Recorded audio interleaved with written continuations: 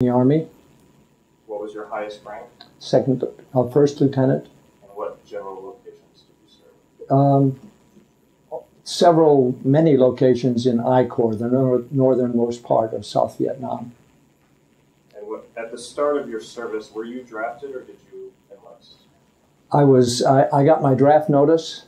I delayed going in so that I could finish my commitment to teach in a high school until the end of the year. And I also, at the same time, got a commitment that I would be enabled to go to officer candidate school. Whether I made it through or not was on my own. But so that I delayed my entry from the draft by enlisting for almost 6 months, and with those two caveats. And tell me about when you were officially inducted into the service. What were those first days like? Well, they were quite a shock, actually. At that time, the cutoff for the draft was age 24.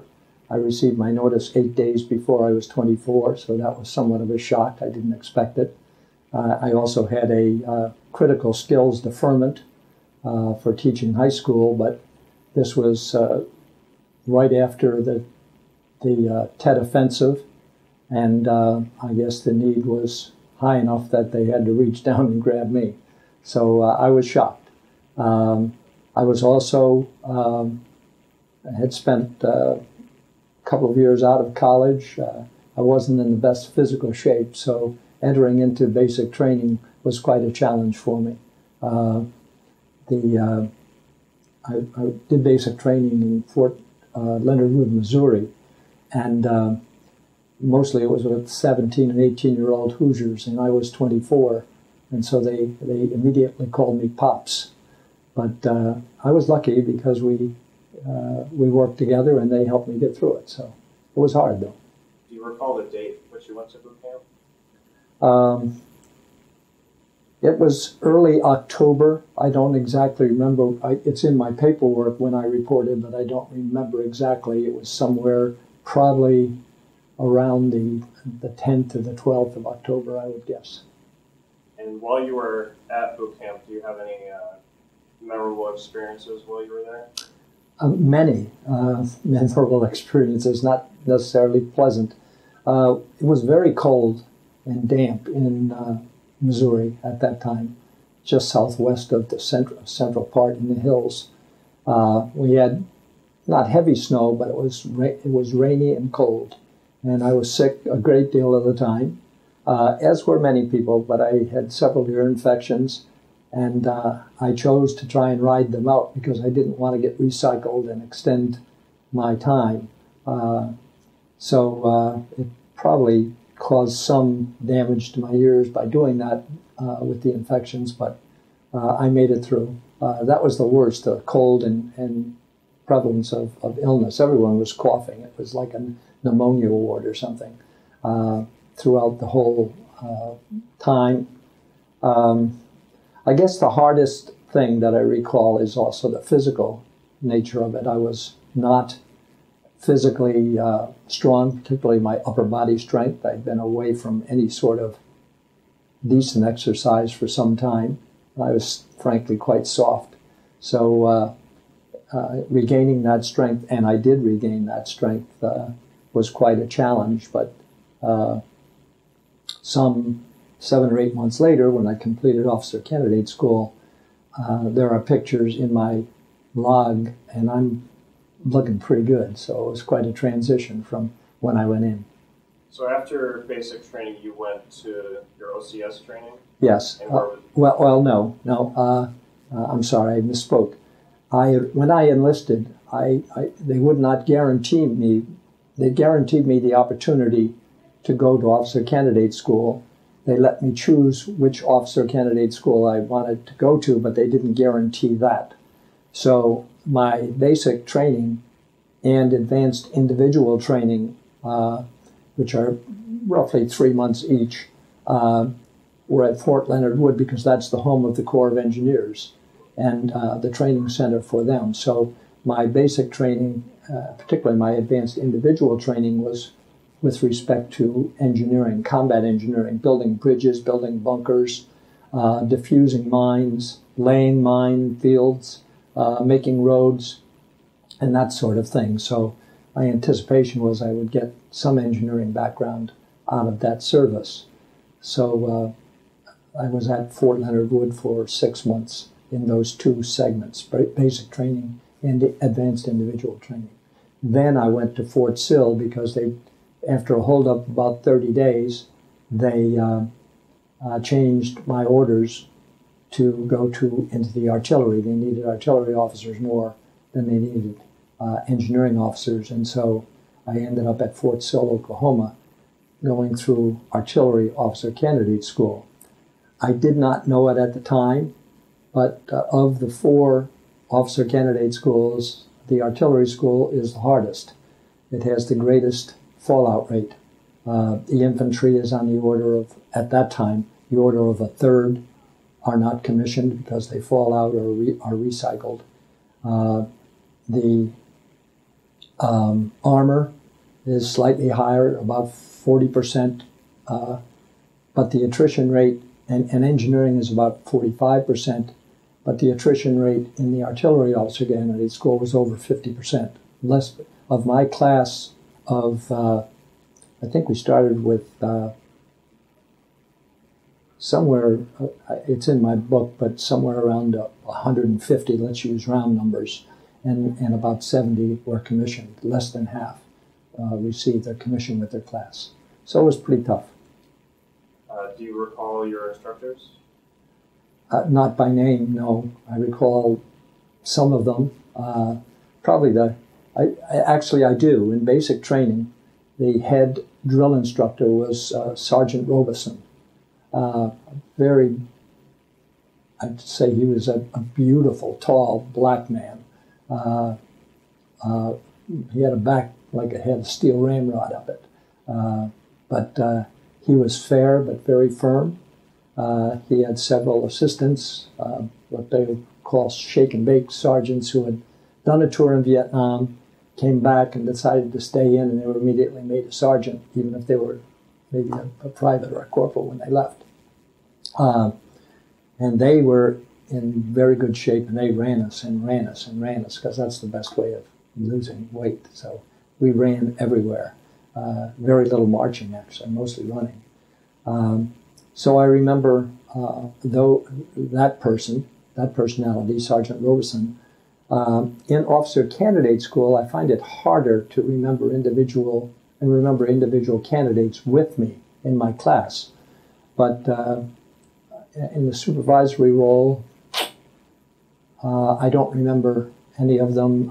I can see them. The toughest ones were the upperclassmen. There were 3 grades. You were underclass, you were middle class, and upper class. They had a red tab on their shoulder. They were the Redbirds, and they were the roughest on us. They really tried to break us, and it was, at the time I didn't understand it. I understood physical exercise. I understood mental from the standpoint of understanding your training and what you have to do. But here the objective was admittedly to try to get you to fail, to try and get you to say, this is too much, I want out. It was mental harassment that is hard to even imagine today. But it wasn't until I was in combat and I realized that the whole purpose was to give you so much harassment that you could still do your duties, still get your job done, even though down inside you were terrified or overcome with the surroundings. You could focus and get it done. And I know of instances when I had to call in artillery under fire with a radio antenna sticking up above my head, and I was able to do it just coolly and clearly and accurately, which was the most important, because if you made a mistake and it landed in the wrong grid square, it could cause serious injury to your own people, not necessarily the enemy. So it had a purpose, though I didn't understand it at the time. I thought it was just obscene harassment. And you were at OCS for how long? Let's see. About 5 months, I guess. I went in October of '68 into basic and was commissioned the first week in August in '69. So that's 6, 7, 8, that's about 9 months. So it's about 5 months and 2.5 months, 2.5 months. So 2.5 months in basic, 2.5 months in advanced individual training, and the balance of that time was in Officer Candidate School. And after Officer Candidate School, did you get to choose what unit you went to, or was there a special selection process? No, there was no choice, or it was wherever the need was, and that continued throughout my whole service. So I just received orders to go to Fort Riley, Kansas, and it was an artillery battalion of some people would say they were tanks. They were self-propelled artillery pieces, and that's what my first assignment was. A very challenging assignment for a number of reasons, which I could enumerate, but it really showed that my training had done me well. So tell me about your first days when you checked in Kansas. Well, I was married. Actually, I was married when I was drafted. So the difficulty was housing initially. They didn't warn me about that, and so first housing was basically a motel. And we, even though I was an officer, and it was probably 2 or 3 months in that motel before I got on base housing, which was lovely. It was terrific to be on base. Having my wife with me was wonderful, but I pretty much worked 6 and sometimes 7 days a week. Initially I was assigned to an artillery battery, which is a subunit of an artillery battalion. We had the responsibility for operations and maintenance of 6 self-propelled 155 howitzers, and there's a lot of maintenance mechanically there. Normally, an artillery battery has a battery commander who's a captain, a battery executive officer who is usually a first lieutenant, so he has some time behind him, and then 3 platoon leaders who are usually brand new second lieutenants who are in the field responsible for 2 of the guns and the sections in those guns, or they may act as forward observers out on the firing range. In my case, there were only 2 of us, the battery commander, who was a captain, and myself, a brand new second lieutenant. It turns out, unfortunately, that my battery commander had just come back from a tour with the Black Horse Regiment in Vietnam. He clearly suffered from post-traumatic stress disorder. I think it was pretty well known that he was an alcoholic as a result of that. And so much of the operation of the whole battery was my responsibility because he was often not available. So I learned very quickly what became my motto, and that is that I may be the officer, but I may not be the smartest or most knowledgeable person in my unit. And so I immediately went to the first sergeant, and I said, "First sergeant, you know, I'm brand new at this. You've been at it a long time. You got white hair. You're stiff as a ramrod. You know your way around here. So you're going to keep me informed about what we have to do because you know how to do it and get it done. It'll be my responsibility. If it goes wrong, I'll be to blame. But I have to rely on you, and we have to work as a team." And that was my introduction to being an officer in the Army, actually, and it worked out terrific. So I worked at the battery for about 6 months, including field exercises where we went out and trained and shot our guns. it was very interesting in that, as I said, normally there are close to half a dozen officers in an artillery battery. In my case, there was generally the battery commander wasn't there, and it was me. And if you can imagine, you're firing these guns that have miles of range, and if they're pointed in the wrong direction, it'd end up in the next town, not in the range where it's supposed to, not in the open. And normally, what's supposed to happen is that the battery commander is in overall charge. You have a fire direction officer who is in M113 half-track sort of vehicle that has the plotting tables and all the electronic and equipment and radios to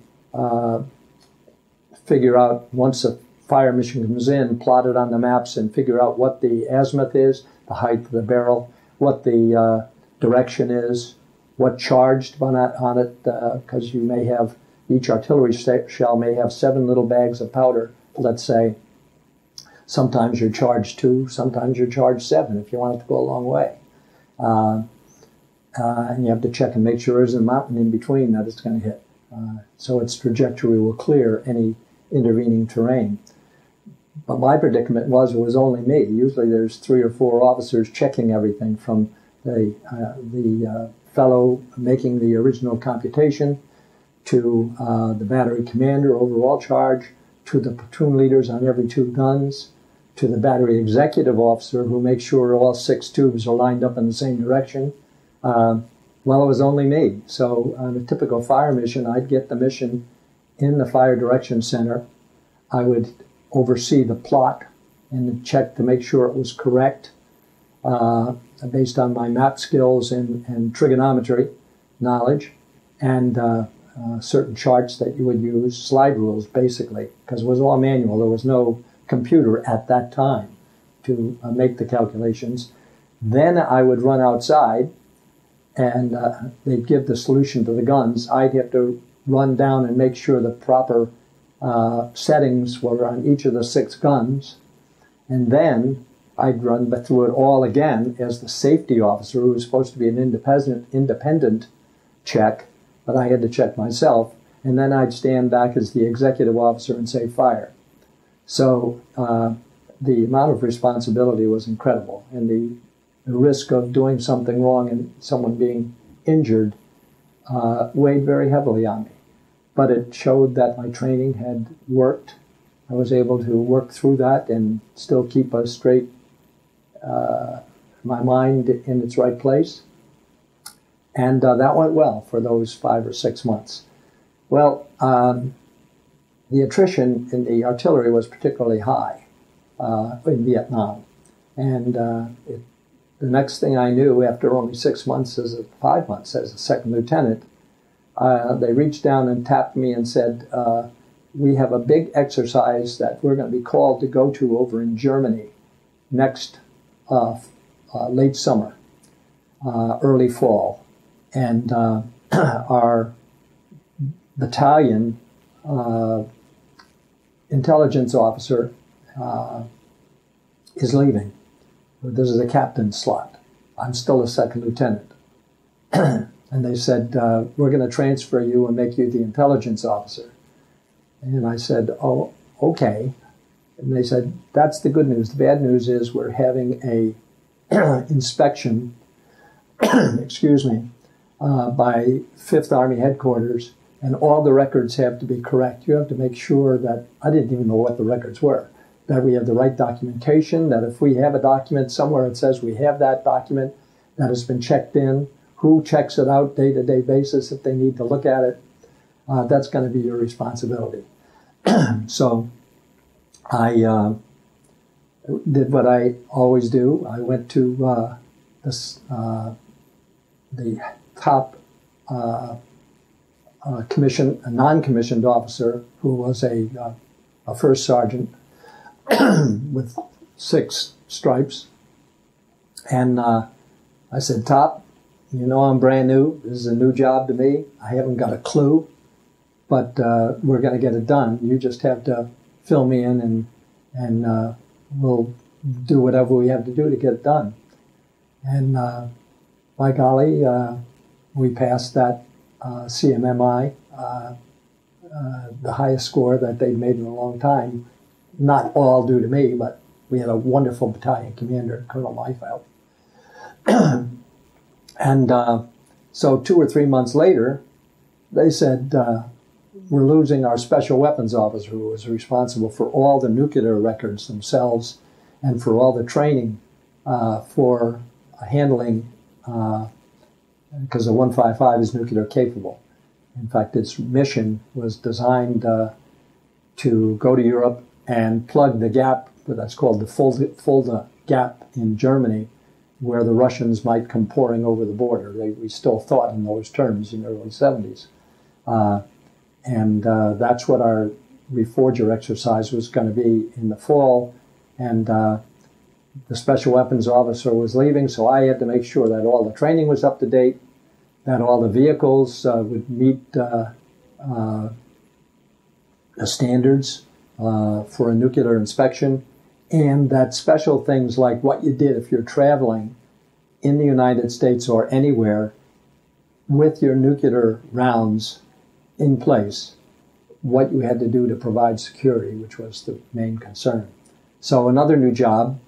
Now I'm 9 months as a second lieutenant, and this is another captain's position, different one.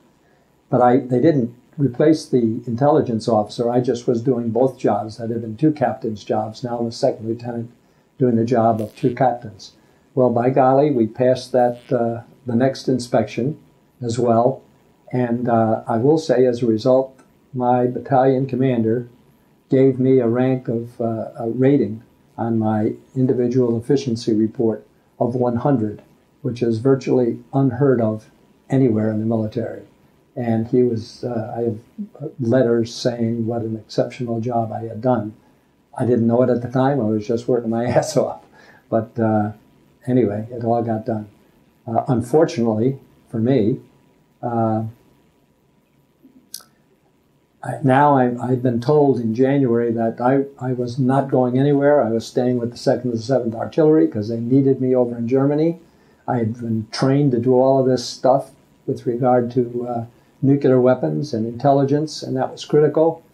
And my orders were going to be frozen. I was not going to leave the 2nd and the 7th in Fort Sill. I was going to Germany.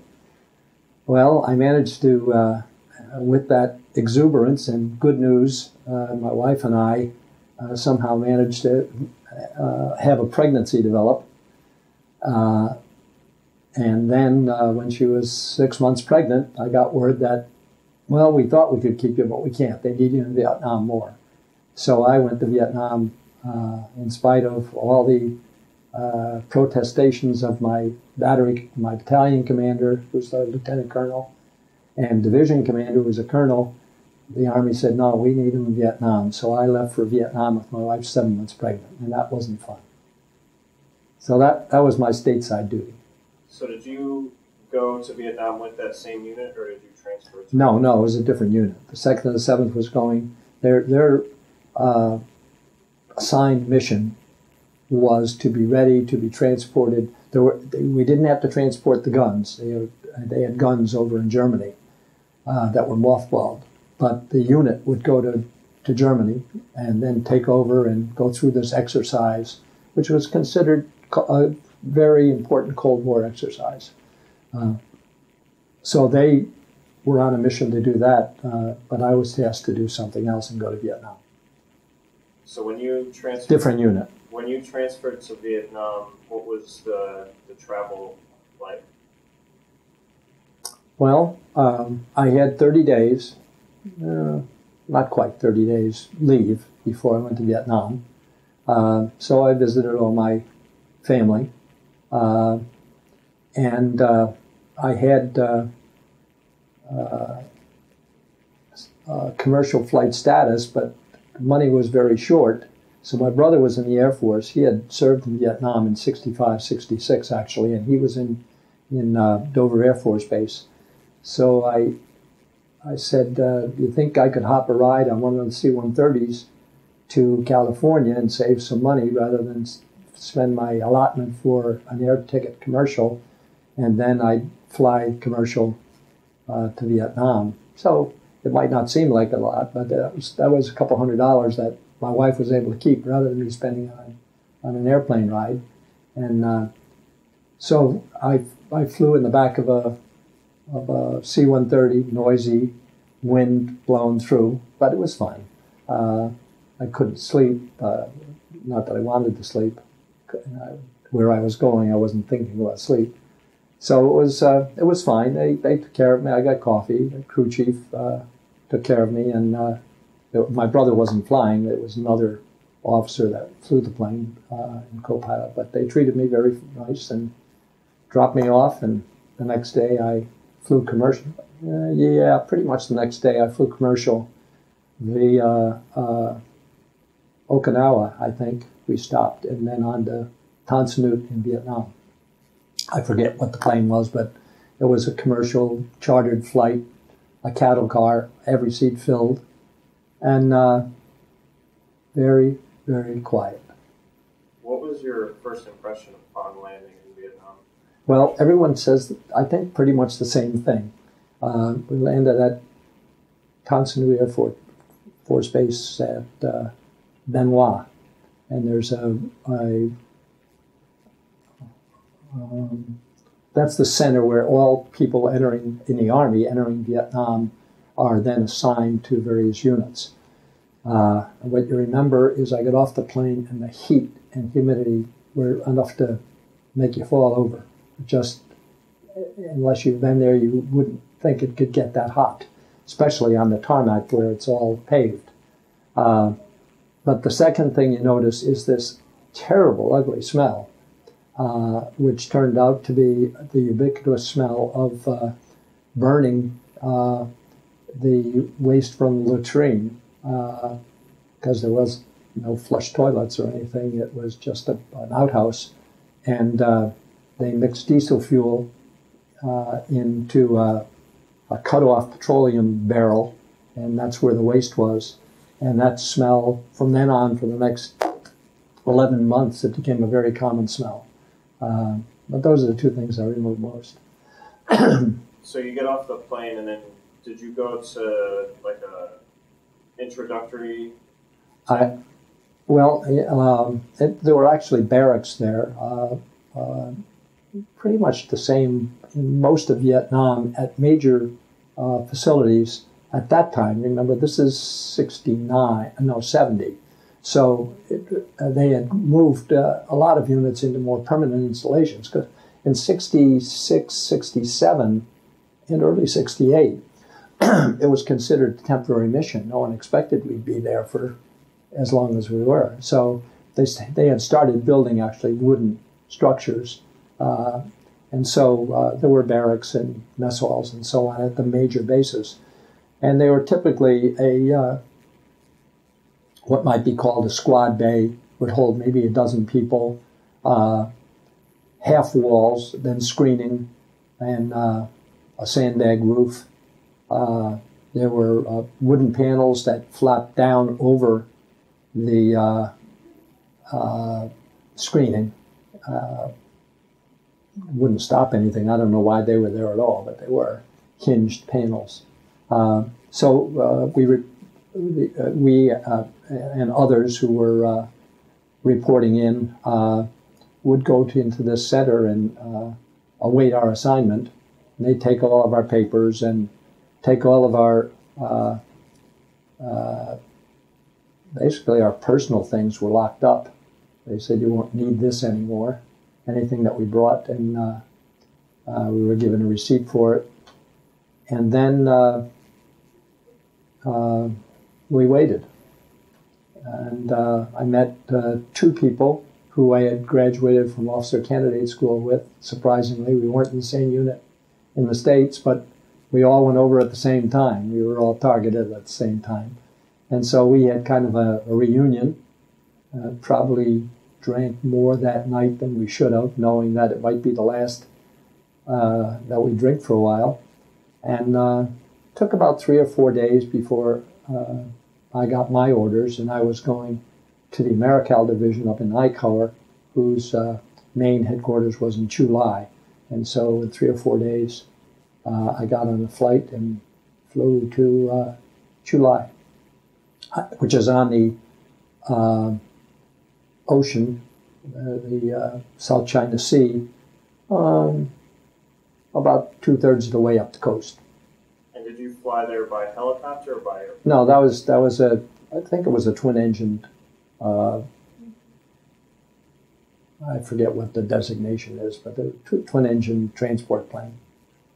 And when you landed in Chulai, you went to your artillery unit there? No, it's a series of reassignments. So I went from the central overall Army reassignment basis. I was assigned to a division, which was the Americal Division, 26th Infantry Division, I guess. And there, I again had to wait to see what unit I was going to go to within the Americal Division. They also gave an orientation to Vietnam with things like malaria and the various diseases that you might be susceptible to, scorpions, leeches, all the little critters that would bother you, poisonous snakes, and enough to make you want to go home. I remember a demonstration on using a repatriated or captured in Viet Cong who they were telling about how they could sneak through a tangled mess of wire and still get through and you'd never know it. And we're sitting in the bleachers facing this wire, and it's getting to be dusk. And the instructor, a sergeant, is telling us about these sappers who come in with a satchel charge and can throw it in the middle of your hooch. So you had to be very aware out at the perimeter.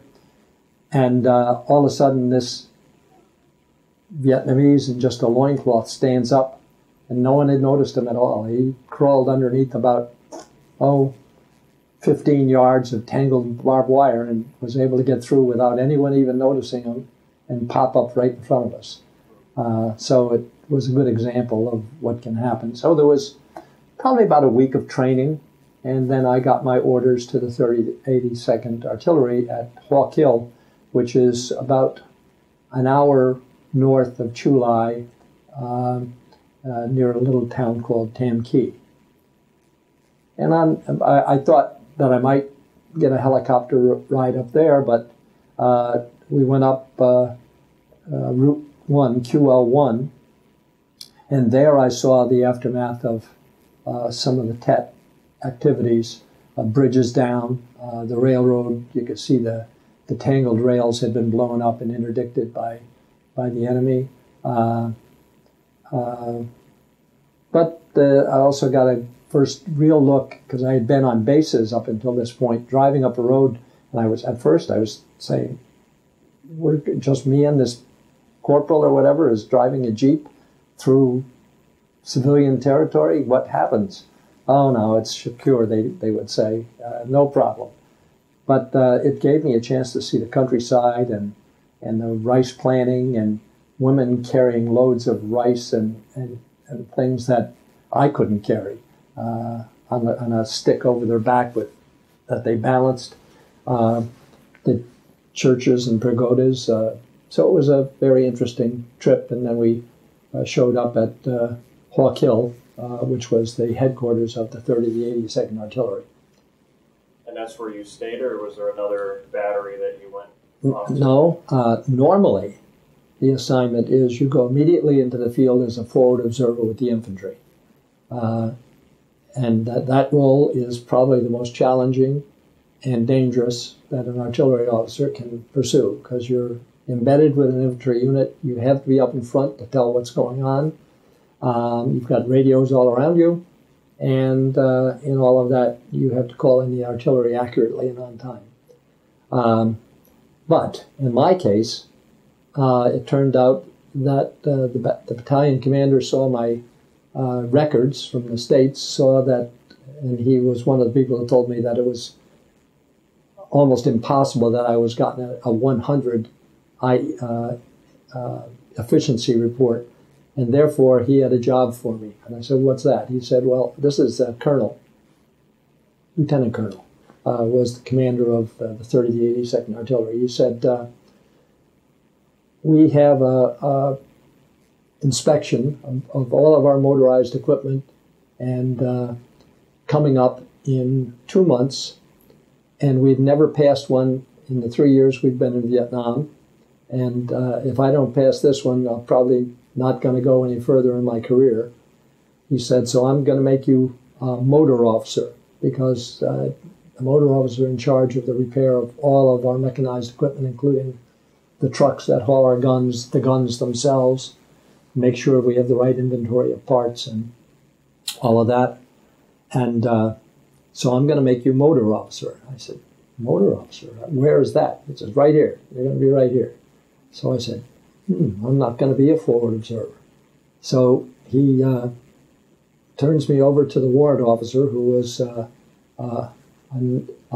they're also a commissioned officer, but not it's a different plane. Warrant officers are different from the regular officer corps.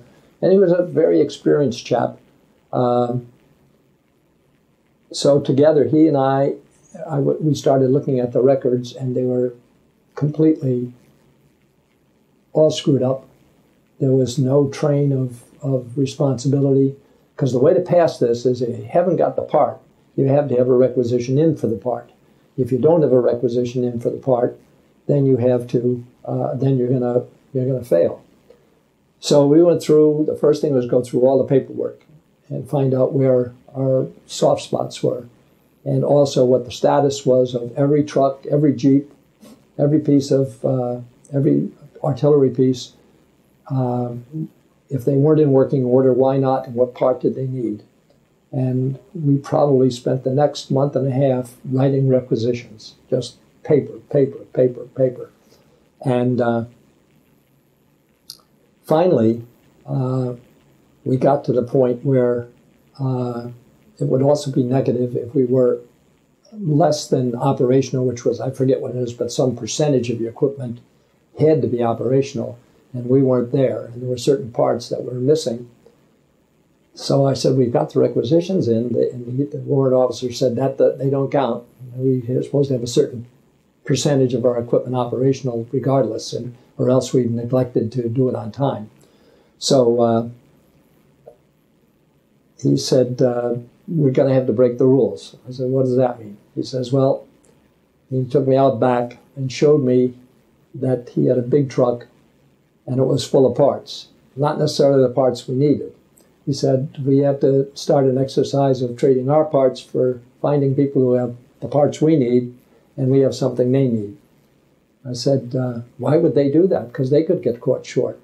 He said, "Well, we have a sweetener." And he took me to another truck, and he had stockpiled several cases of Johnny Walker Black Label Scotch, which was the coin of the realm in the Army in Vietnam. And he said, "We'll sweeten the deal with some Johnny Walker Blackjack."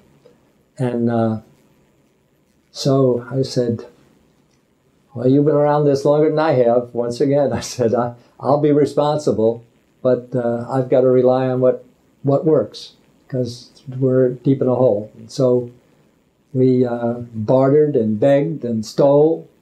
Yeah, we stole stuff, and did the best we could.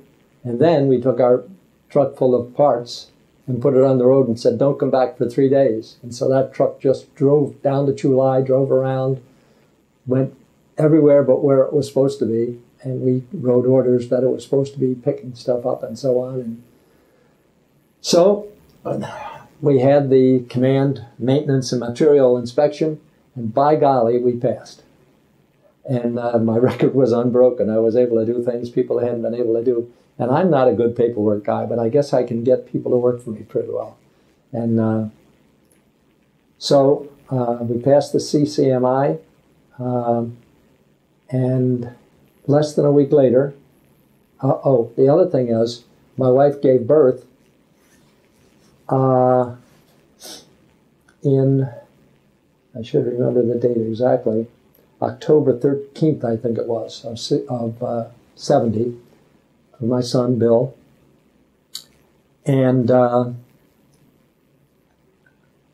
that was wonderful. And I even got to talk on the radio telephone to her, which is a joke in itself because you had to operate like a radio. So you're on the phone working through what they call the MARS system, which is volunteer system of phones and radio.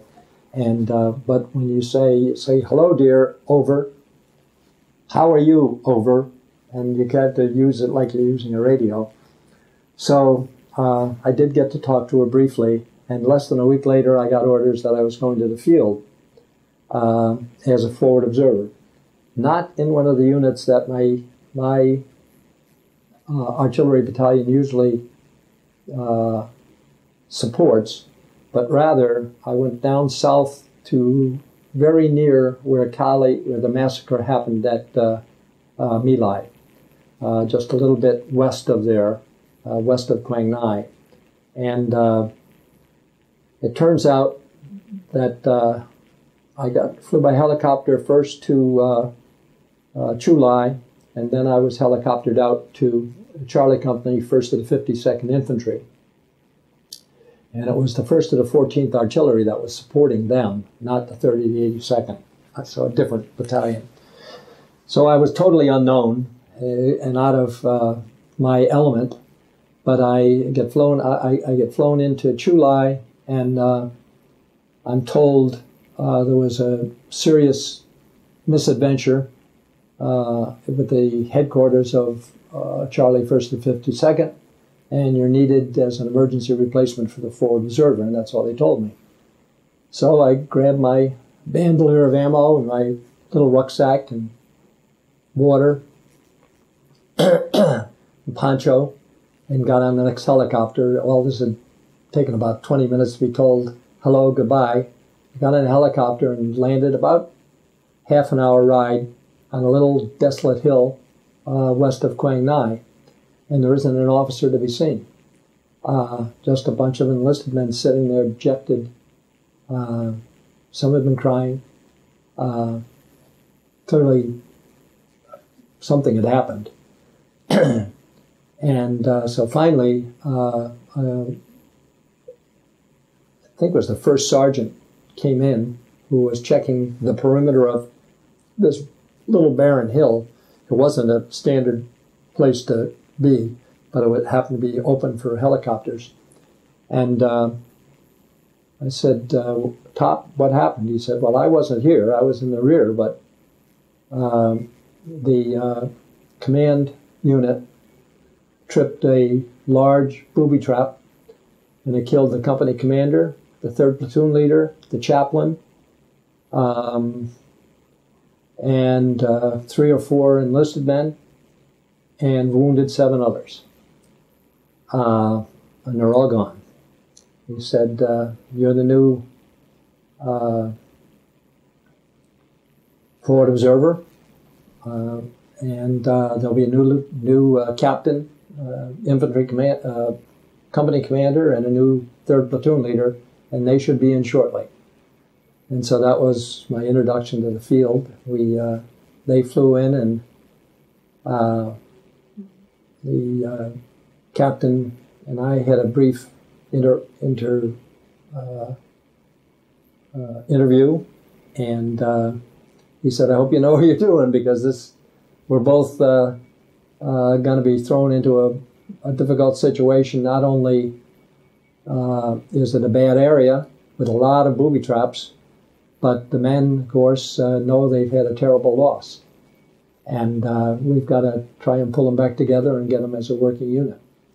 And so about a half an hour later, we got on helicopters and flew combat assault into the same area that they had been in, the 3rd platoon, the remnants of the 3rd platoon. And I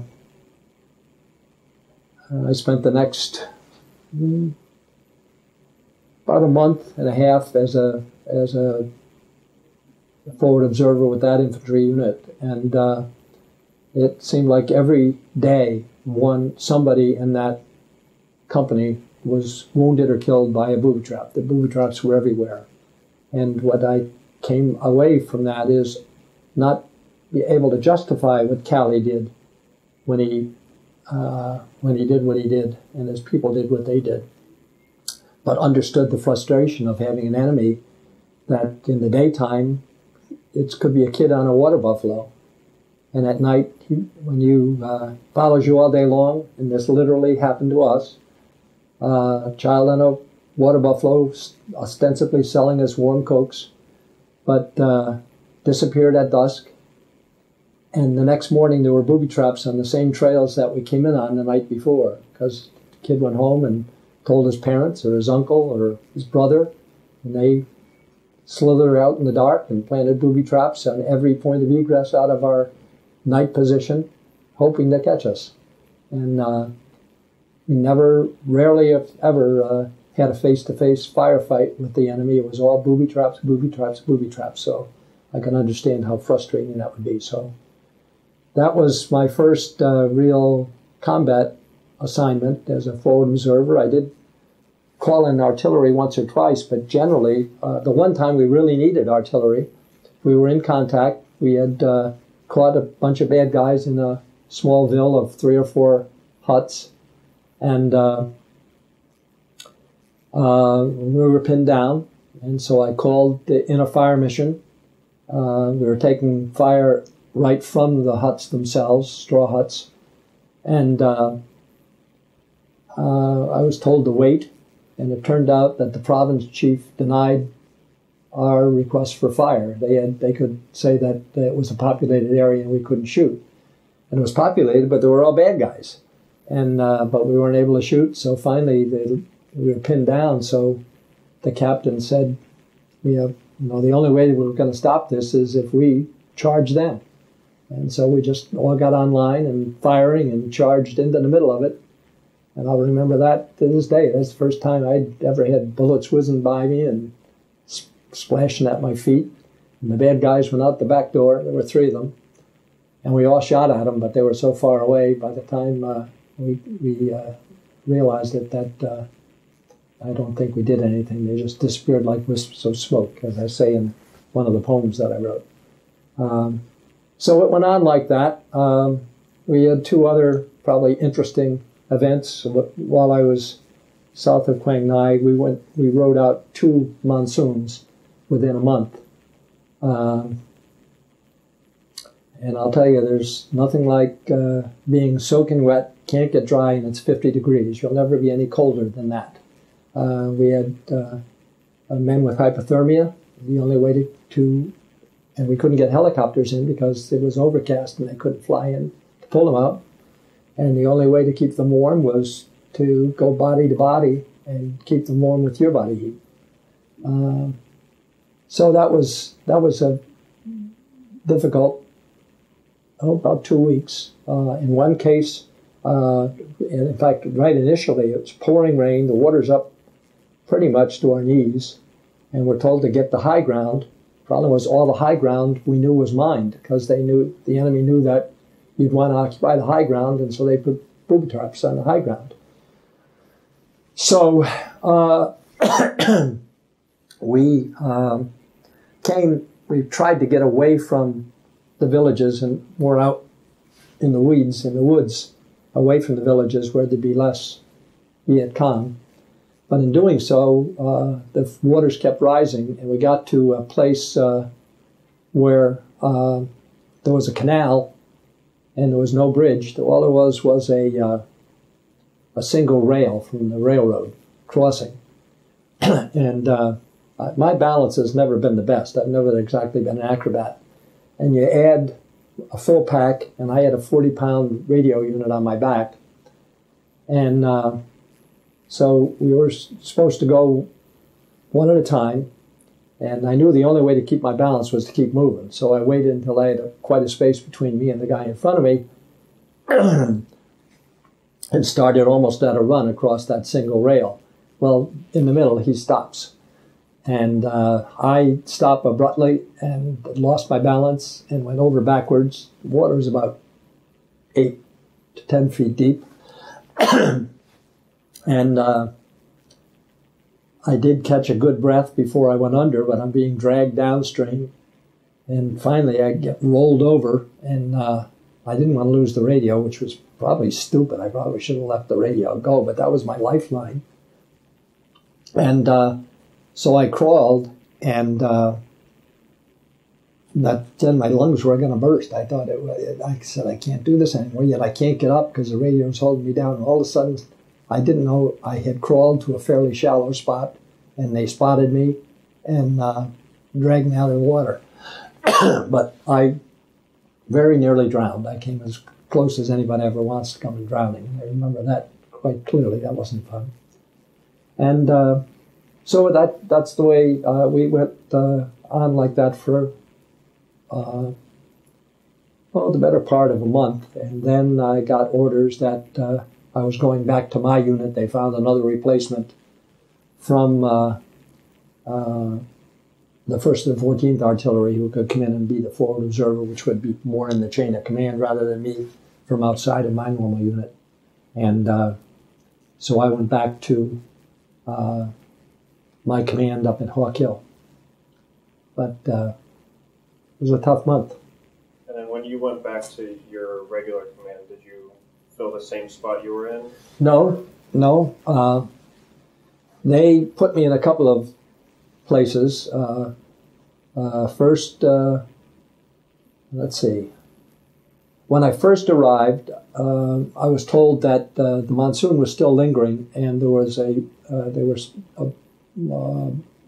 Alpha battery of 30th, 82nd was supposed to be moving north to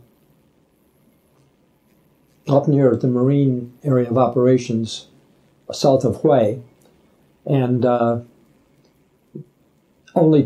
were 6 guns on a hill far to the west of Tam Key or Hawk Hill. And 2 guns had gotten out, and then they got socked in again, but the infantry needed those guns. And so they said, we want you to be platoon leader and take those guns on a road march up to this Korean Marine base where you'll provide firing support for the American units and the Korean units that are conducting this operation until the rest of the guns can come off where they're socked in. So again, I'd never done a road march in enemy territory, and it had to be figured to be enemy territory. So the first sergeant is usually in the rear. He wasn't usually out on the forward fire bases. So I sought out the first sergeant for Alpha Battery, and I said, Top, you've done this before. I have not. You need to tell me what we need to do. I knew the basics. I'd done it in training. But and with road march in the States to go out to the field, and I knew about the spacing of vehicles and so on and so forth, but not under real terms when we really needed security. So he said, that's all right. He said, that's fine. Here's what we're going to do. And so I reviewed that, and I said, okay, that sounds good. I'm good at reading maps, so I'll go forward, because the last person we want to lose is you, because you know what you're doing. And so I took the Jeep and led the way and led the column through some pretty bad roads, but we got to the Rock Marine Base. We had to ford one stream with our vehicles that at first I thought, this isn't very good. This is, it was, but then we got the idea to put a rope across as a guide, and I and one of the enlisted men together held each other up until we get across and tie a rope. So we knew that was, if we kept our left fender on that, that was the edge of the road. So we brought the vehicles across. We got across and got to the Marine base. And that was another experience. I don't want to digress too much, but the Korean Marines are a rough bunch. And as an example of that, I spent about a week there.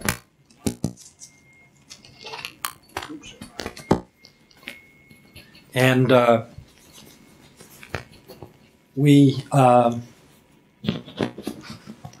that back on. Spent about a week there, and they were very disciplined.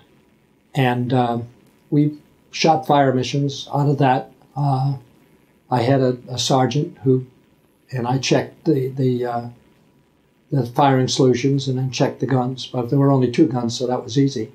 But while I was there, this was a encampment with watchtowers at 4 corners. And at night, the Koreans would climb up in there, and their drill was all night long. They would go on rotating basis around the yelling things that were, I don't want recorded, but not nice, let's say, calling the Viet Cong very nasty names, and daring them to come and attack. And that went on all night long in a circular fashion from watchtower to watchtower. Well, somewhere around 2 o'clock in the morning, one of the watchtowers didn't respond and was silent. The next morning, the Korean Marine who had been in that watchtower, Marines, there were 2 of them, they both fallen asleep. And all the other Marines in their encampment turned out with bamboo batons and made a gauntlet just like you'd see in the old Indian movies. And these 2 guys had to run the gauntlet between their comrades. By the time they got through that gauntlet, they had just blood running down their backs. They were just beaten to a pulp, literally, on their backs. And the Korean Marines were tough. They wouldn't tolerate any slackers. So that was a short assignment. That was about a week as a platoon officer for 2 guns.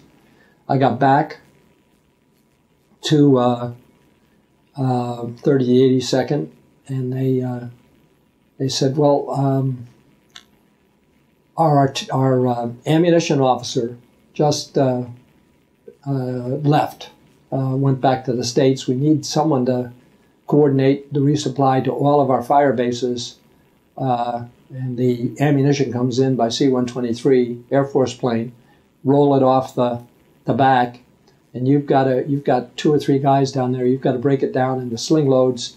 Chinook helicopter will come along and hook it out to the fire bases so that they will have their ammunition.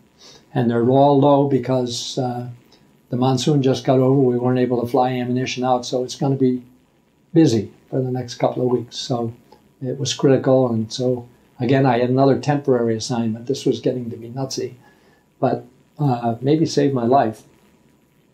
So I went down to a large Army base called Tin Phuc, P-H-O-C-K, or C-H, which had 8-inch guns and 175 guns and the supply for our 105s. And so turns out there were 2, and it was dusty and awful, but so there were only 2 guys, so I had to help them just like I was an enlisted man, lugging the crates and breaking out the pallets when the C-123s rolled them off, and figure out how many rounds went to what unit and mark that, and then climb up on top of the pallet, and the Chinook or the Sky Crane in some cases would come in if it was a heavy load and drop a hook down, and we'd hook it on our net, and they'd haul the net and take it off to the fire base. So that was interesting work. Once again, it was more management than labor. But there was no sleep because the 8-inch and 175s fired all night long. And they would literally, the blast sometimes, if in the right direction, you'd be bounced right out of bed. So I did that for about a week and a half, 2 weeks. And then I got a call to come back to Hawk Hill. So I flew out to Hawk Hill again, and it turned out that my new job was I was now a first lieutenant because I was promoted just before I left the States. after a year. But I was put in what's called a captain slot, which is the artillery liaison officer to an infantry battalion. And so I had the responsibility for all the forward observers who were assigned to that battalion, but also coordinating all the fires, all the clearances. So if there's helicopters flying in the area, I had to warn them. If there's other aircraft, I had to do the get the approvals from province chiefs that I was turned down because in the farther south. But now I was further north, and it was really a lot of action going on. So I spent the next 5 or 6 months as the artillery liaison officer with an infantry battalion. And in that time, we did about a half a dozen combat assaults where I coordinated all the firepower, both artillery from 2 or 3 batteries of different guns, the helicopter gunships, and the fast movers, the Phantoms and Crusaders who drop bombs and napalm. And I coordinated all of that for the battalion in all of our combat assaults. And also we built 3 different fire bases from scratch, cleared the hillside and put up wire, and then did operations for maybe a month or 2, and then broke that down and went somewhere else. So it was constantly moving with different operations. And that was really how I wrapped up my tour, doing that for the last 5 or 6 months. So going back, while you were there, you said you were in charge of that inspection, and then you went to the forward observer and things like that. Yeah. While you were doing all this, what was the supply? Was there any issues getting supplies and things like that? In the monsoon period, there were, because the helicopters couldn't fly. So that was a bad spate there for about 2 weeks. But generally, supply was very good in the field. We'd get, you could only carry so much sea rations. So at least once a week, we'd get resupplied, which was a nice event. But what I found was towards the end, there was, in 71, we were starting to cut back on units. And at that same time, we were up on the DMZ. We had gone up there in support of Lam Sam 719, which was when the Vietnamese soldiers went into Cambodia. And we were, our unit was providing road security for QL9 all the way out to the border, right past Khe Sanh. And so that was quite a hectic exercise. Before we went out to Khe Sanh, we're on a hill near Khe Sanh, we were at Alpha 2, which was the northernmost military outpost on the DMZ, but over towards the ocean in the east. And on one occasion, and I'm getting to this supply thing. On one occasion, a helicopter came in, called an OH-6 Loach, and they asked if I wanted to go out and do some airborne observation over the DMZ to plan harassment and interdiction fires. Because the enemy, we knew that they were out in the DMZ. They were called H&Is. And I said, well, I loved flying helicopters, but we just got from our battalion S2 noticed that the enemy had just employed Strela shoulder-fired anti-aircraft missiles in the DMZ and advised not to fly. And so I chose, I don't think I see no reason to do that. I don't see the benefit of it. And given that advisory, I don't think I want to go. So the Infantry Battalion S3 also liked to fly, and he was a captain, a West Pointer. He said, "Well, I'll take the ride. If the pilot wants to go, I'll go." So the pilot and his gunner and the S3 took off, and not 5 minutes later, they were shot down in the DMZ. And we had radio contact with them. And so we called our Ready Reaction Force, called the Blue Unit. We were attached to the 101st Infantry at that point, not the Americal Division. And so the Blues went in and to rescue them. And we had the coordinates because we were on the radio with the people that were down. But it turned out the whole area was mined. And the Blues jumped out and took 2 or 3 casualties right away. So they were under strength to go any further. So the helicopter immediately pulled them out. Well, the ceiling was bad to start with, and all of a sudden it just dropped, and there was zero visibility, and we couldn't get back in to where the chopper was downed. And so we were still in radio communication. So the battalion commander, the infantry battalion commander, I hope this isn't too confusing, came to me and said, "Can you do anything?" I said, "Well, we can't get in with, the only thing I could do is fire artillery in a box around it and try and keep the enemy's head down long enough for us to get in tomorrow." And so I got on the radio and just said, any unit on this net, fire mission. Gave them the coordinates of a box. I gave them several coordinates.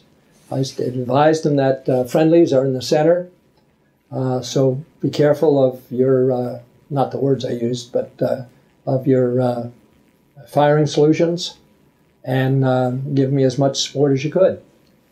And it turns out, by the time I was done, I had the Navy firing for me, I had the Marines firing for me, I had a couple of Army artillery units, heavy guns, 8-inch 175s.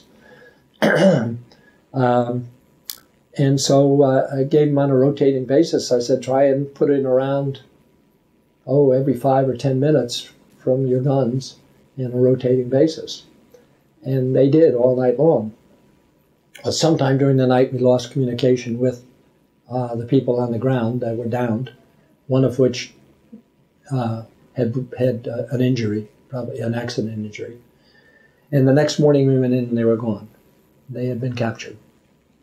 What we found out was the NVA had tunnels all over the area, and they probably had a tunnel right under where the helicopter went down and snatched them as soon as it was dark. That's probably my phone. Can we stop? So we weren't able to get them out. They were apparently captured. We had no contact. So a couple days went by, and the infantry battalion commander, no, it was the next day, the infantry battalion commander, who I had a very good relationship with, came in, and no, he was away, that's right. And I got a call that I had to report to 101st headquarters, division headquarters, and they sent a helicopter, and it was urgent. So helicopter shows up, because they're now our parent unit temporarily. Helicopter shows up, I get on board, take me to the 101st. I'm ushered into the supply officer for the division. And he said, "You Lieutenant Henningson?" "Yes." "Are you the one who authorized all this firing the night before last?" I said, "Yes." He said, who authorized you to fire all that? I said, "Well, my battalion commander asked me, my infantry battalion commander." He said, No. You're operating for the 101st. Who cleared all that fire from the 101st? I said, "I just talked to the batteries directly. It was an emergency situation." He said, "Well, you shot up our entire artillery authorization for the whole month in one night. You're in big trouble. I am going to request that you be brought up on charges for misappropriation of military property in excess of $1 million. I said, you've got to be kidding. He says, I don't kid.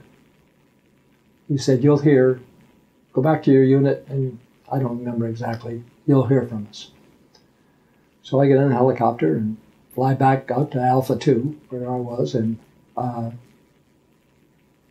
battalion commander comes in. He had been out, the infantry, but my direct commander from the 2nd and 1st Infantry came in and said, why you look so glum? And I told him what happened, and he yells out the door, hold my helicopter. He says, you're coming with me. So we get on the helicopter. I says, where are we going? He says, we're going down to Chulai. We're going to talk to the Americal division commander. So we fly to Chulai, which is about an hour ride, and land, go into barges, unannounced, barges into the division commander's office, or set of offices. You wait here, and barges into the S4, who was a lieutenant colonel for the Americal division, tells him what happened, tells him how blessed stupid it was that they didn't care about his men shot down in the DMZ, and they better talk to the 101st and get them straight. So something went on there. I hear a lot of yelling in there. And finally he comes out, come on, let's go. And we come back. And my helicopter was too noisy to talk. And we landed up at Alpha 2 up in the DMZ. And I said, excuse me, sir, what happened? He says, it's over. Forget about it. And apparently the Americal told the 101st they'd better realize that he's the soldier first and a warehouseman second, and figure it out. And so that went away. So that was, I thought I was going to be court-martialed for sure, and that's what I was threatened with. But anyway, that went away. And as far as the stress goes, because that must have been a really stressful situation to be in. It was. Compared to when you were filling all those jobs of different officers or the position of a captain, how did you deal with the stress of that, also with the stress of being a forward observer? Well, I go back to my training. I just didn't think about it. I just somehow was able to just say, okay, I got to move on. And that was in officer candidate school, and actually throughout my training. The thing, what you were told is drive on, which isn't always the best thing in life, but in a combat situation, that's what you have to do. You just have to drive on. You don't have any alternatives. You can't hide. You can't run away. So, though that was probably, up until then, I did consider staying in the military. With the officer efficiency reports I had back in the States, I knew I was doing a great job as a forward observer and as an LNO and the motor officer passing their test for the first time. I knew, and I was told I was excellent material. But this business with the 101st and the supply, and of course he was desperate. The point was supply was getting to be a problem. We were cutting back, and as we cut back, the supplies would cut back in the same fashion. And so things had been relatively quiet, and now all of a sudden I used all this ammunition. It caused a logistical problem. But I didn't care. To me, it shouldn't have been a concern, but it was. It was paper instead of lives, and I said, I don't like that. So that, a good question on your part. It's probably the first time that I said, this really sucks. That here I was doing that to try and save somebody, and I get threatened with charges. So that was the first time, I said, I don't think that kind of ramrod, straight, by the book. You can't always go by the book, and I don't think I might not do well in the Army, especially down the road at a higher level. And that was compounded. About 3 weeks later, we went from Alpha 2 up on the eastern DMZ out to Quezon, and we relocated to a hill, and not the whole unit was around us. We were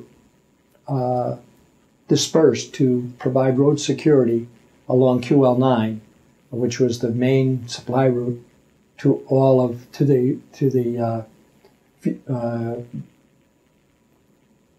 South Vietnamese forces in Cambodia, and they were ambushed frequently along that road. The road had been reopened to Quezon. So we're on this hill, and there's the battalion commander, who I had a good relationship with, had gone on R&R. He deserved it and was off to the States. And there was a major who was in charge, and we're on this little hill, and there couldn't have been more than 30 of us, which is a pretty small force when you're that deep in Indian country.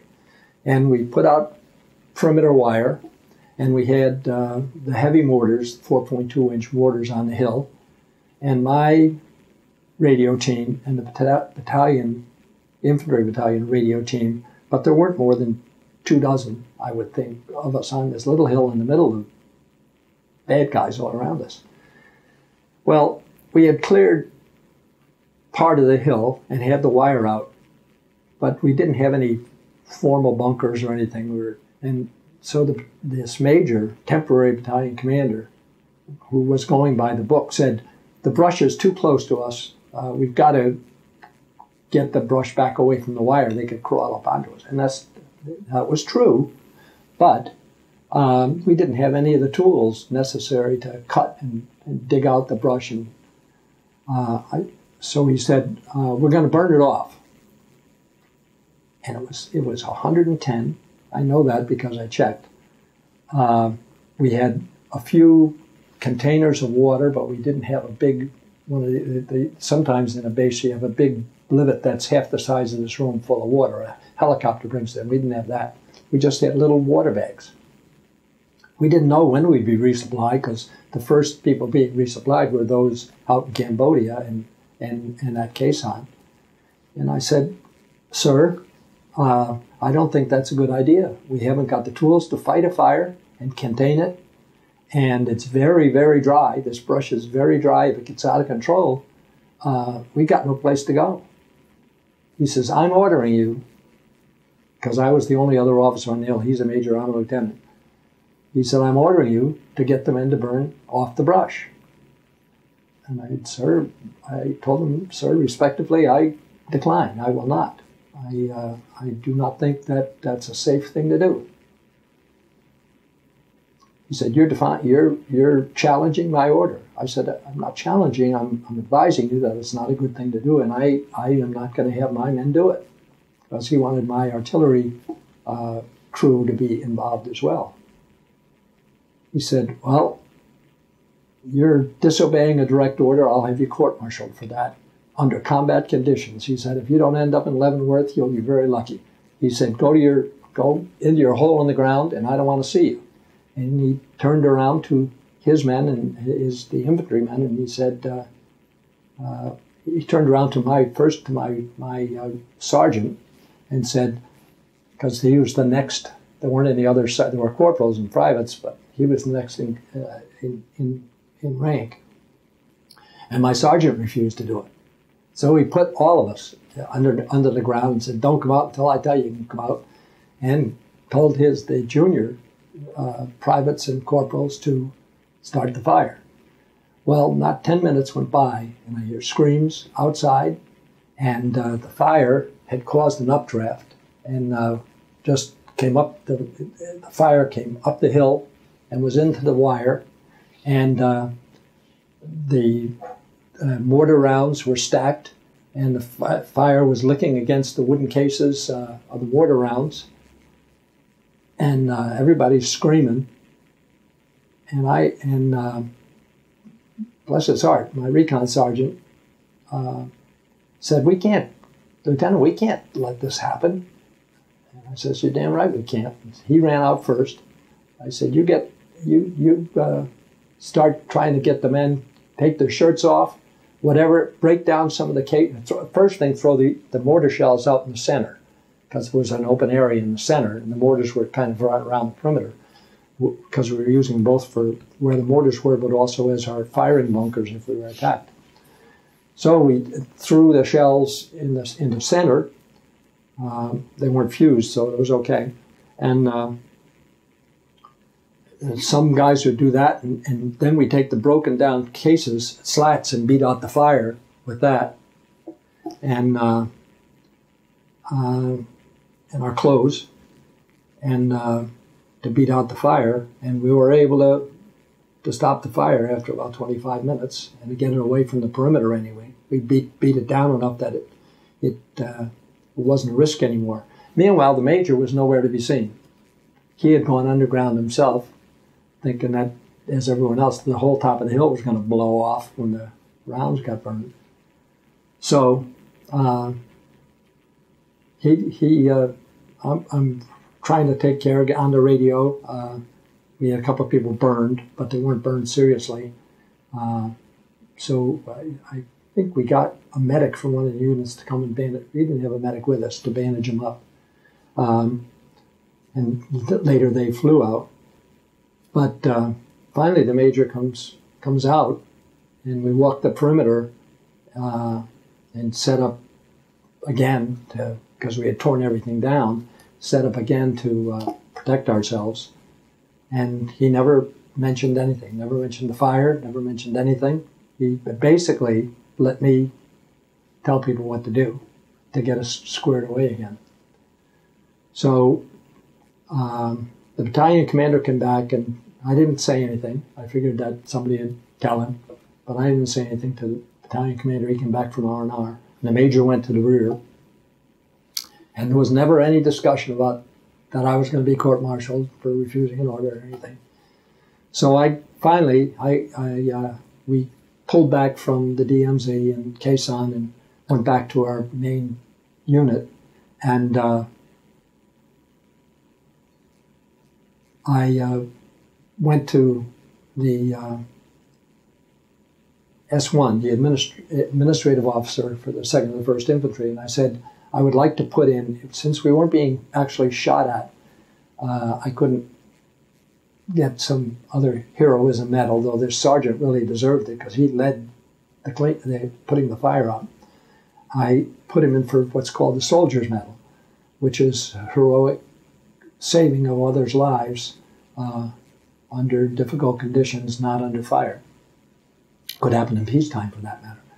I put him in and got the paperwork, walked into the major, and without knocking, and said, "You're going to sign this, and if you sign it, I'll keep my mouth shut. Otherwise, we'll both be in deep doo-doo." And he sneered at me, signed it, didn't say a word, handed it back to me. And I brought it back to the S1 and had the Soldier's Medal awarded for my sergeant. But it was never talked about, ever. And I said, this shouldn't be. Someone should talk about this. Something should have happened here. This major used very bad judgment to start with, and then to try and reprimand those who were doing the right thing. This is crazy. And that's when I decided this isn't an army I wanted to be part of. So while you were staying busy in Vietnam, you mentioned your battalion XO had gone on R&R. Did you ever take an R&R or a leave or anything like Yes, that? I did. I did. And it was difficult, I found. My wife met me in Hawaii. We both decided it wasn't appropriate to bring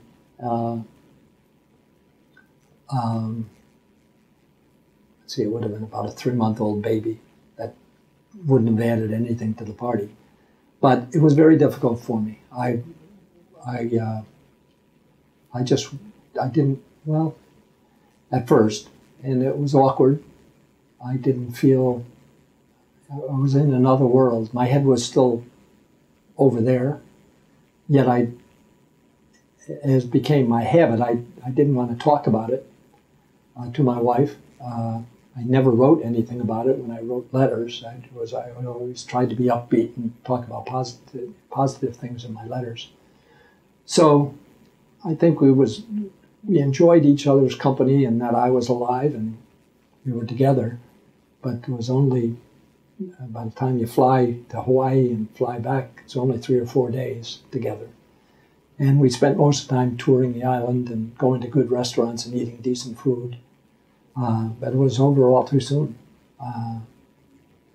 But it was good to get away from it, but I knew I was going back.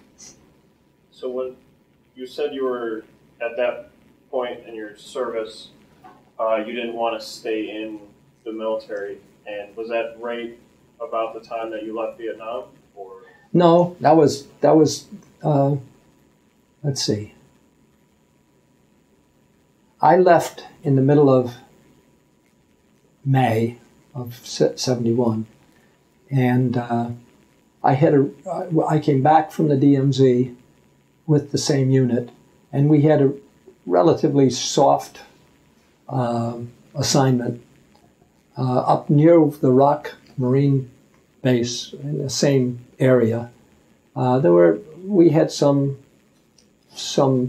contact with the enemy, one very large fire mission during the night, which clearly I could see killed scores of bad guys, although they cleaned the bodies off before the next morning. But I could see them flying in the air. I knew that. We had a starlight scope, so I could see what was going on. But in terms of one-on-one types of interaction, it was pretty soft. It was hot and uncomfortable, but safe, relatively safe. So that was about a month and a half before I left Vietnam. But in the interim, while I was up on the DMZ and before this fire incident, I was reading the Stars and Stripes. And it said in there that the U.S. EPA, Environmental Protection Agency, had just been created, and the National Environmental Policy Act had been passed the previous year. And as a result, construction of projects was having a difficult time because the engineers were designing stuff as they always did, and the environmental people were saying, you can't do it that way. You're crossing a river and you're not making any protection, that you're going to cause erosion. This was in the 70s. And I said, I've got a biology degree. I used to teach biology. If I left here and got an engineering degree and learned more about that, I might be able to deal with this impasse between the environmentalists and the engineers and allow things to get done, but in the right way. And so I put in an application to go to graduate school, and I knew at that point I was going to get out, but I wanted to get an engineering degree and see if I could do something in environmental engineering. And so I found out after I left the DMZ, I got in my mail, A, an acceptance to school, and B, granting for an early out to go to grad school because they were winding down, pulling people out of Vietnam. And so I actually left about a month or two earlier than I should have. I only served 10 months in Vietnam, only. It seems like forever, but and so I was able to get out early and get the GI Bill and get tuition paid by the EPA to go to school and get my engineering degree, and that was a whole new life for me. And so the end was very positive, leaving. So you had left Vietnam and you went where? Directly to graduate school. So you separated from the service in Vietnam? Yes, I did. And can you tell Well, actually, formally, it would have been in Fort Lewis, Washington. Can you tell me what your homecoming was like coming back to the United States from Vietnam? Well, I knew what it would be like if I showed up in uniform, because on the streets of Manhattan, Kansas, when I was officer of the day, I would go in a Jeep looking for enlisted men who had been out on pass and would get into trouble if they drank too much. And it was my job as officer of the day to go out at midnight on weekends and sometimes about once a month and look for enlisted men in trouble and get them in the Jeep and prevent them from being arrested by the civilian forces. And in that process, I had to go by Manhattan University, I guess it is. That's in eastern Kansas, near Kansas City.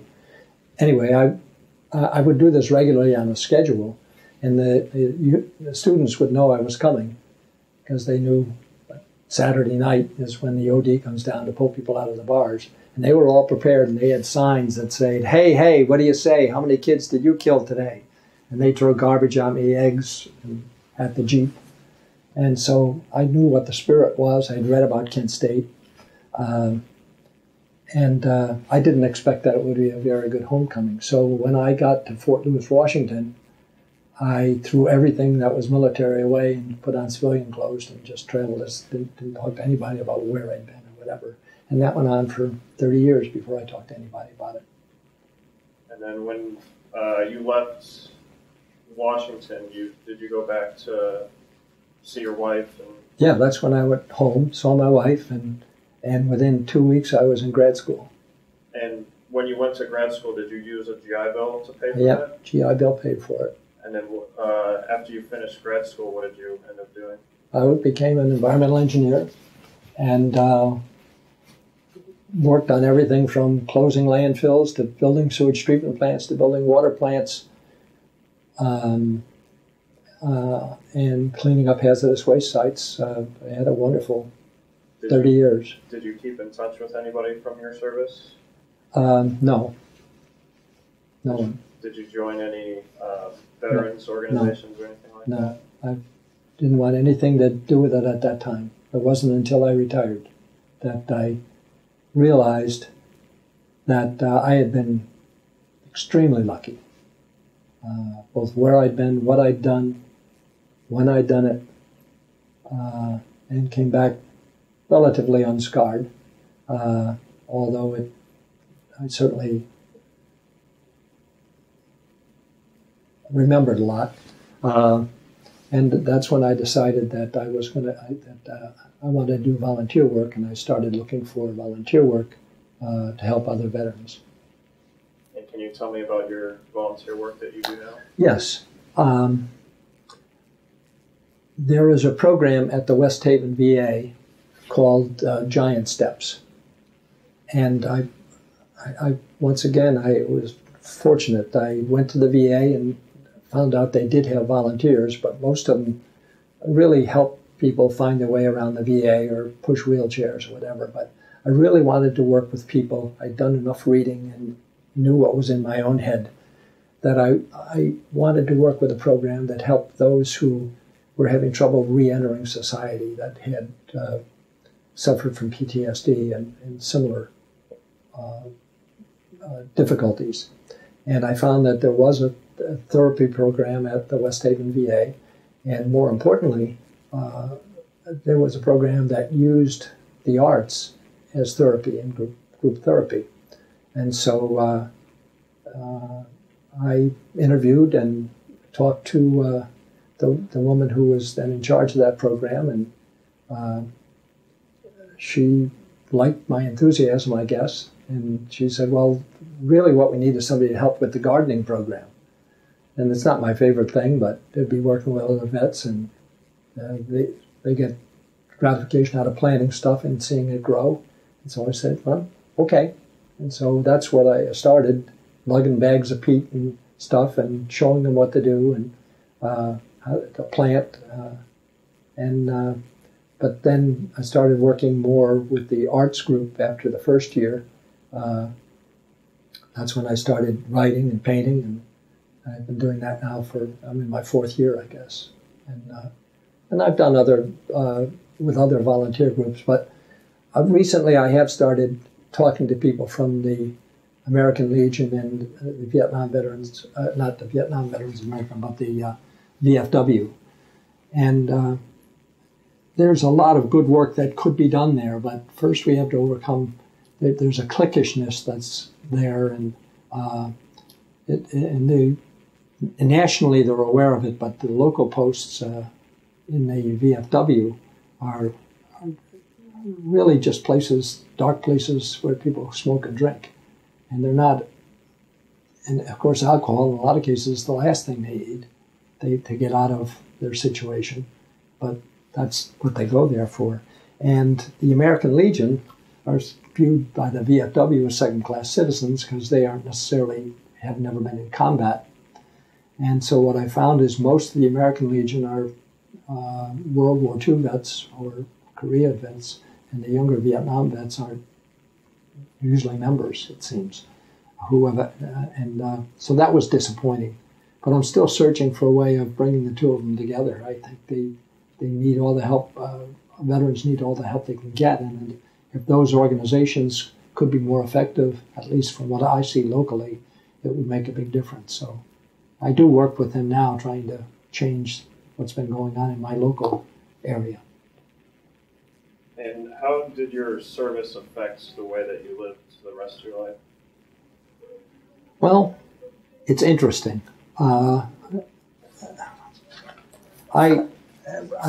If I may,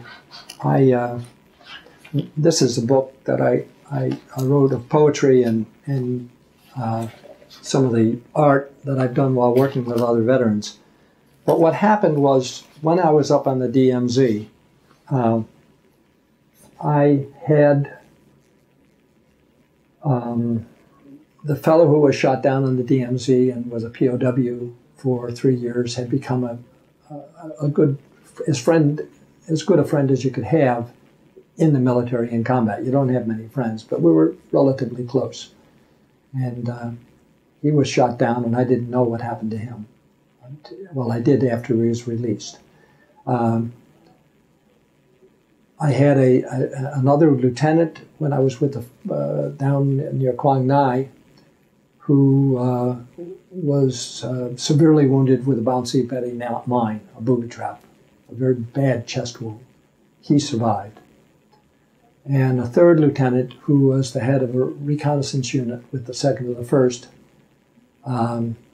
wonderful young man, was shot in the head and killed. So the only 3 junior officers I had been close to in Vietnam had either been wounded or captured or killed. And I fully expected, when I was up in the DMZ, that my time was pretty much up. So one of the poems I wrote is called Starry, Starry Night. And I won't read the whole thing, but basically it recounts that I was sitting on a hill, and it was a very starry night. I was looking up at the sky, and I gave up organized religion when I was 12. I was disenchanted with the two-facedness of it as I viewed it. But I said, I really think my number is about to come up, but if there's anybody up there listening, I vow that if I get through this, I will spend the rest of my life, according to the Golden Rule, to treat others as I would like to be treated myself, and bend over backwards to do that. And that's been my credo for the last 40 years. And I think I live up to it pretty well. I did it all through my environmental engineering career, trying to make things better for people, and seriously. And sometimes I come up against people who didn't appreciate, and they say, well, you're working for the engineering company, you're supposed to make this happen. I said, well, I can make it happen, but you're going to have to change your plans to make it happen in a way that that is more thoughtful about how it affects other people. And that's the sort of thing that I've tried to do ever since. Do you have anything else that I haven't covered in this interview that you'd like to go over? No, well, the only thing is I come back to what I'm doing right now as a volunteer at the VA. I would like people to understand, or if there's any message I would like, if someone hears this, is how difficult it is. And I was very fortunate. I had a strong family. I had siblings. I was able to go on and get a new career as luck would have it. Everything fell into place for me. And not everyone is that lucky, and there are a lot of veterans out there who are struggling. And it's not enough to say thank you for your service.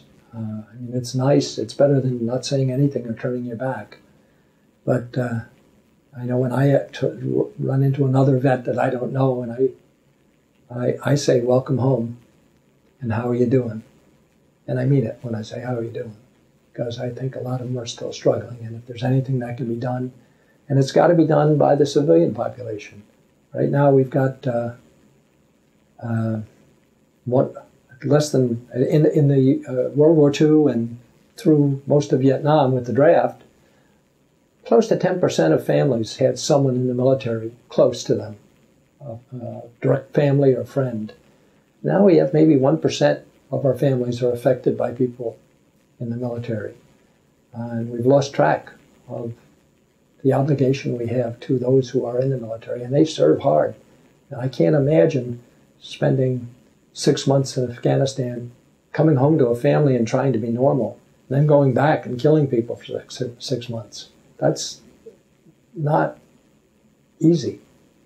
And I don't think we recognize yet how big a burden that is, and I think our civilian population has to do a better job understanding it. Well, I would like to say thank you for your service and also for coming in and sharing your story with us. My pleasure. Thank you very much.